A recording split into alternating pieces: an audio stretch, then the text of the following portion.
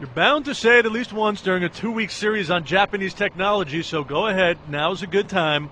Domo arigato, Mr. Roboto.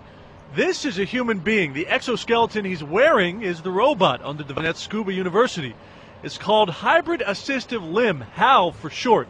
And anyone who wears it has potential to lift up to 10 times the weight they normally could. It depends on his original power, because this robot suit is controlled by the assist ratio.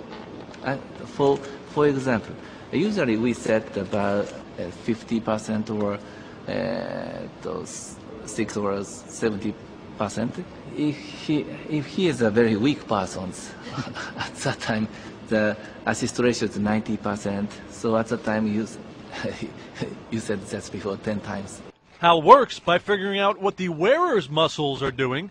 The suit then simply reacts. Command signals from the brain transmitted to the muscles through the motor neurons, and we can detect such kind of very faint bioelectrical signals on the surface of the skin, and these signals are calculated in the computers here. And after that, the computer controls these power units, so he can he can upgrade his power.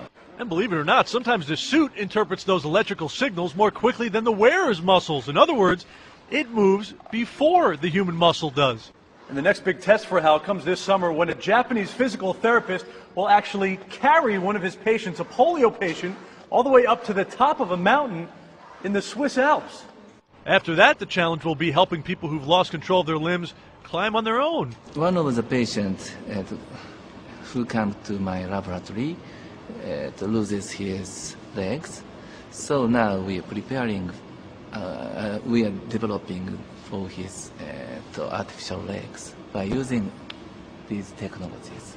Developers expect when the suit becomes commercially available, they hope within the next few years, it'll likely cost somewhere around $20,000.